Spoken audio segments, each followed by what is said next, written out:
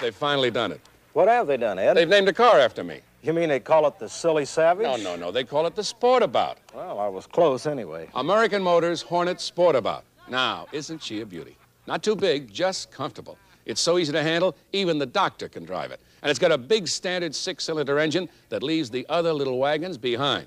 And you know what else, Doc? Tell me more, The Sport. Sportabout has more rear seat legroom than any small U.S. economy wagon. And inside, there's loads of cargo space, too. Yeah, I can see that. And only American Motors makes this promise.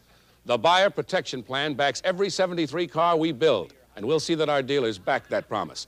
American Motors Corporation, we back them better because we build them better. What's the name of this car again, Ed? The Sportabout, Doc. American Motors Hornet Sportabout.